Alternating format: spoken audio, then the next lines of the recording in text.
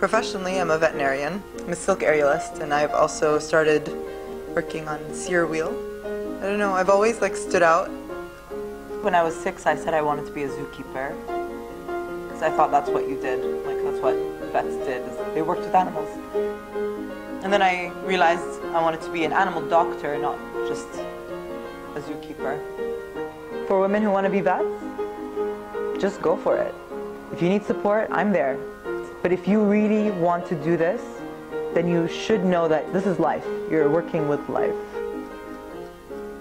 I have an eclectic style. I like, one side kind of flowing. I like off-the-shoulder tops. With the H&M Studio collection, I do like the gypsy flowy style.